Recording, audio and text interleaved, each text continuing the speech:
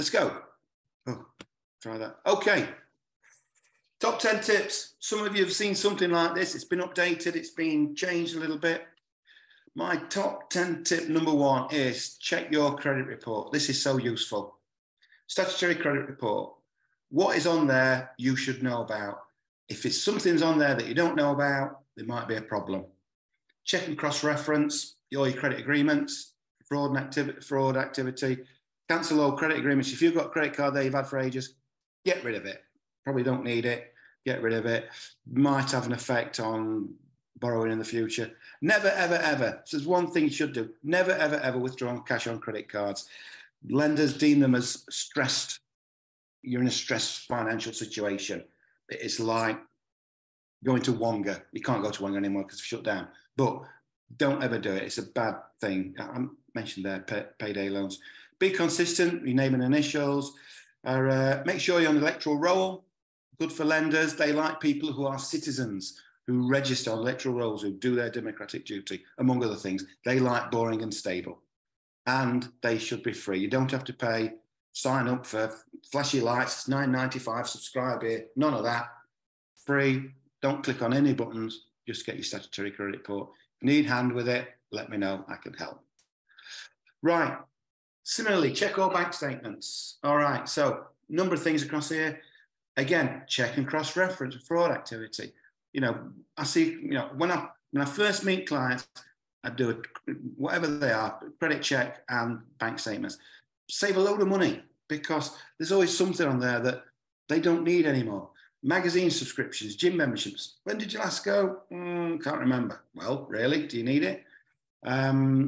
Central Alliance cover. I get it if you're on your own and, you know, it's reliability, but we're all in networks. I guess we all know plumbers. Credit report subscriptions. Get rid of them. Frivolous spending. That is supposed to be a coffee cup. It looks like a coffee cup. So if you spend £3 a day or £6 a day or £9 a day, it adds up, all right? Look after the pennies, the pounds will look after themselves. Right, what's next slide? I can't remember. All right, tip number 3, opt-in, opt-out box. Always use this. Everybody's after your data. Lee will know, you know, we've just had a data breach recently. I had a client who was a victim of honey trap. You know, he was a divorcee and he fell for it and he got wiped out. I eventually put a stop to it. I said, look, are you sure this is right? You know, but money had gone before then. Register with a TPS, telephone preference service. If you still have a landline, you know, you'll stop those calls from reputable marketing agencies. The cowboys will still ring you.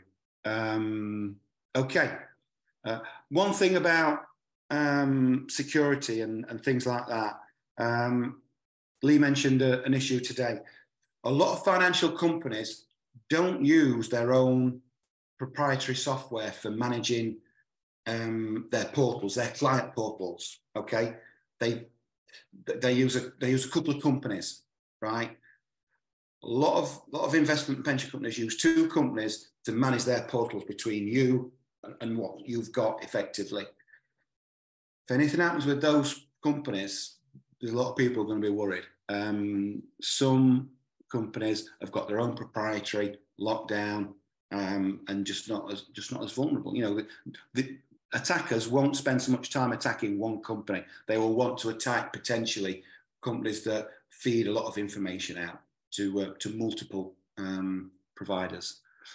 Hope that makes sense. Next, okay. Have your wits about you. All right. Beware of scammers and unregulated activity. But nobody in this business should be calling you saying, "Have you got a pension? Do you want to buy? Do you want to move it? Do you want to access it?" Those days are gone. It's not professional. It won't happen. Don't be fooled by cryptocurrencies. You know, I mean, I'm not a social media person, as you know, but I would imagine there's loads of adverts and stuff like that. It's the Wild West. It's unregulated. Buyer beware. Could all go. Yeah, if any doubts, check the FCA website, the Scan Smart for regulated, authorized intermediary advisor. Install your software updates, use LastPass, potentially use a VPN. I've heard of it, but it just potentially, criminals might use them, but you might have a genuine reason to want to use them anyway. Use banking apps, much more secure. Always log out and close the browser. Beware of Microsoft. You guys are all learned, you'll know this, but sadly, I have some, elderly, vulnerable clients. They get the phone call, oh, you've had a return from Amazon. Did it go very well? And people who use Amazon a lot or Microsoft, the story. Oh, let me just check that you've received it, and they get into the spin. So sad. I'd like to be in a room with them with a baseball bat at times, I must say. I didn't say that really. It's been recorded. It's too bad. Sort it out in editing. All right. Tip number 5. Update and write your will and your POA's powers of attorney. I don't do these, but they're an integral part of the business when I'm working with a client. It's just adding value to what they do and making sure that the plans I put in place for them are correct, because it does assist in protecting their estates. Intestacy. If you haven't got a will, you die intestate. Who gets what? Well, the law says you don't decide because you're not written it down. Do a will. There has been new legislation, it's been out a bit now, but it's a reminder to say, if you've got an existing will, is it still fit for purpose? Passage of time, generational slippage, some members aren't in your circle anymore, sadly, from passing away and things like that. You have new relationships. If you've done one years ago, you'll have increased wealth. Things might be different. There might be children or grandchildren around. Key thing to remember, marriage revokes an existing will. You may or not be aware of that. 2 types of power of attorney, property and financial. That is one. Health and welfare is the other. Property and financial can be used as soon as it's registered. Health and welfare can only be used when the donor has lost capacity. Okay. You can also use third-party authorizations, but the proper power of attorney is better. It just protects the donor better.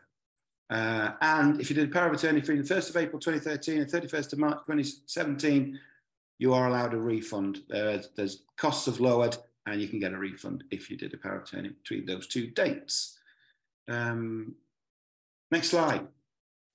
Right, check your saving and cash ISA rates. When I did this, probably about 2 or 3 years ago, Bank of England base rates were on the floor, with quantitative easing, COVID, all that.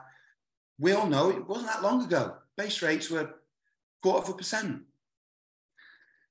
4.5% now, mixture of Putin bearing his chest and trying to expand the sphere of influence. Truss Kwarteng's experiment later last year. I don't know why there's an icon of a train there. I'm not that clever, it automatically did it. But anyway, it's led to global energy insecurity. Inflation has come down. What do you mean it's come down to 8.7%? I mean, you wouldn't have thought that sort of 12, 18 months ago. It's come down from 10.2. I mean, it's ridiculous. Which means whatever you've got in the bank, it's not keeping pace with inflation. Even if you're on the best rate, you're losing money. Particularly if you've got a lot of money stuck on deposit in cash, not in the markets.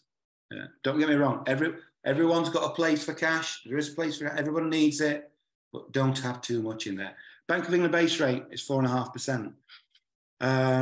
We're expected at least another 0.5% increase to get this pesky inflation down. I checked very early hours of this morning, hot off the press, and the Principality Building Society have got the best rate for an easy access product of 3.88%. Just seen that. Tandem, who are they? I don't know, but they've got a banking license, so they're kosher. They can do 5.3 fixed for 3 years. Okay, it's 5.3, still behind inflation, and you're tying your money up for 3 years. I've put regular savings con asterisk of 7%. You see these headline rates. Oh, regular savers get this. They get the headline rate on the first month. Yeah. The next month you get 11/12. The next month you get 10 12s. The next month you get 9 12s. Next month you get 8 12s. I did a spreadsheet and looked and sort of worked out the average rate. It's about 4 and a bit. It's a con. Right. For younger members of our audience, Daisy, get a lifetime ISA, 25% bonus for first-time buyers aged between 18 and 39. That is correct, under 40s. So, and you can only have an ISA, an equity ISA, when you become 18 anyway. So they are the correct things. Only to be used for property. Use it for anything like that. You lose, if you withdraw it to do a balloon ride, you'll lose your bonus. It's only for property purchase. Okay. How we do for time? Just over 8.5 minutes, a couple of minutes left, Mark. Okay. Tip number 7, check those mortgage loan rights. Yes, Heather, they are going through the roof. Last week, I had email after email. We are withdrawing our rates. We are giving you not 24 hours notice. We are giving you 2 hours notice before the end of the day. It's 3 o'clock now. By 5 o'clock, these rates will be pulled. Unbelievable. They're being replaced by higher rates, but fewer of them. Typically 0.5 point higher, sometimes 0.8 higher. The best 60% loan to value out there at the moment is 2-year fixed at 4.54. But you know what? You can get a 5-year fixed at 4.24. 12 months ago, these rates probably, 2 and a bit percent. You got to keep on top of your stuff, guys. If you don't like me, don't use me, but do use an advisor or a mortgage broker. Make sure you're on top of your borrowing. Credit cards, nobody should be having a gazillion or so many thousands on a credit card paying interest. Do a 0% balance transfer. They are out there. If you're doing the right thing, signing up, on the voters roll, paying your bills, being a citizen, doing the things that you should be doing, being stable and boring, you will get 0% balance transfers. I've put in there complex prime, second income, credit, unused properties, reason for borrowing. Use a broker who knows what they're doing. There's one here. All right, next slide. I've moved this thing. What does it say? Oh, tip number 8, check your equity ISAs and investments. Okay, make sure, are you going for income or growth? Do you know what you're doing? It's like, make sure you're doing the right thing. Make sure you're not in a dog fund. Something that was great when somebody from the bank sold it you 20 years ago. They're not around anymore. Time goes on. Make sure you're not in a dog fund. ATI's attitude to risk and asset allocation. These are the kind of thing that financial advisors do. Ensure that you are you're in the right environment, the right investment for your attitude to risk. You're in the right sector exposure. You can all read those. You know what they are. Global markets, go through them. US is US, UK is UK, EZ is the Eurozone, not us anymore. Great decision 2016. How's that going, Boris? BRIC is Brazil, Russia, India, China.